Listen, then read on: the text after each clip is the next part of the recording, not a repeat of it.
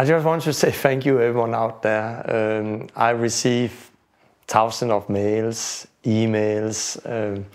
In the jail there were so many mails coming to me, and I was known for that, and sometimes the officer became a little irritated by all the things that came, and I didn't get the main person and just scanned it in so I could read it on a computer, but I read it all.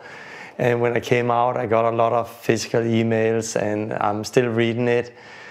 And it just really meant a lot to me. It really meant a lot to me from deep of my heart that you're praying for me.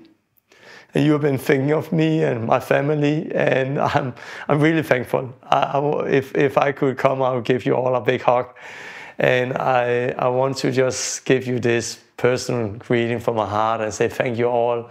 Also, everyone who have been supporting with money and finance. It really costs a lot, and it costs to do something like this.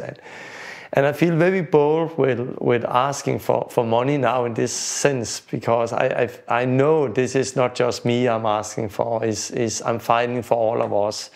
And it's very important for everyone who come after me that we continue this fight. And even I'm out, the expenses have not changed. So I also want to encourage you, if you feel led, continue supporting. You can go on friendsoftorben.com and continue supporting and giving to this fight, because we need resources, even I'm out.